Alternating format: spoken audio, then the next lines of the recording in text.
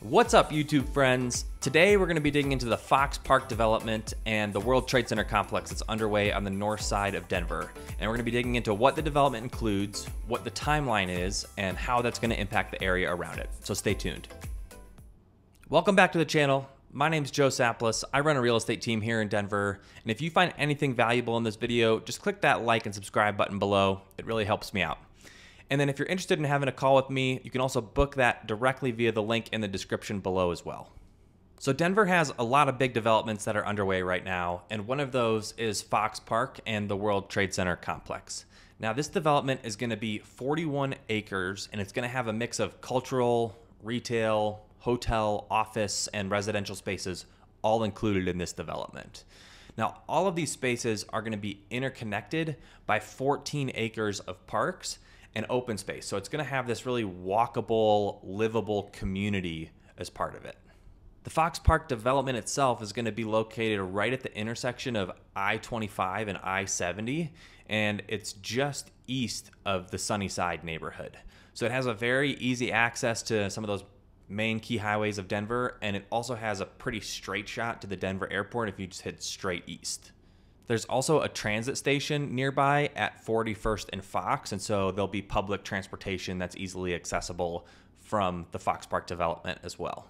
Now, one of the cool things about this development from a design standpoint is that it's actually integrated into the hillside. And so there are going to be different tiers of the park, as you can see from some of these pictures here. And it's also going to have underground parking, so that parking doesn't eat into the livable space at all. There's going to be 4 total phases of this development. Each phase is going to roll out different elements to the community.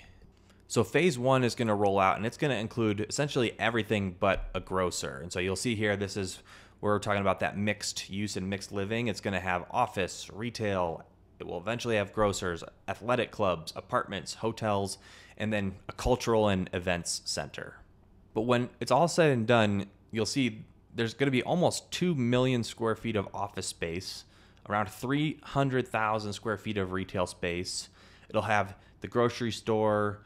It'll have 2 athletic clubs, almost 3,500 apartment units, around 520 hotel rooms, and then almost 50,000 feet of cultural and event center space. So it's going to be a huge space that just has a lot of different features and offers a lot of different things from a functional standpoint.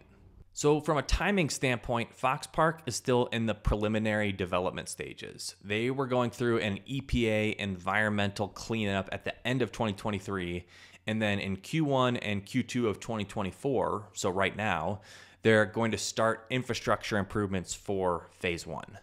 This is going to include establishing roads, utilities, public spaces, but all by the end of 2024. And it's also going to include breaking ground on a few of the key buildings, which are the World Trade Center complex, Virgin Hotels, and then a couple of the residential buildings.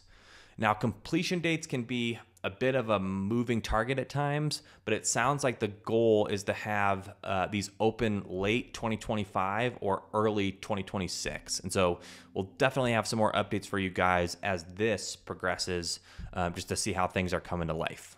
And as far as what this means for real estate in the area, I think there's a lot of positives. This development is turning an area that isn't in use right now into a really valuable asset by having office spaces, cultural and entertainment spaces, more residential units, which is something the city of Denver is very short on.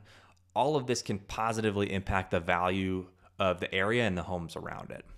If you have any questions or would like to learn more, feel free to reach out to me via the link in the description. Other than that, we'll see you on the next video. Bye.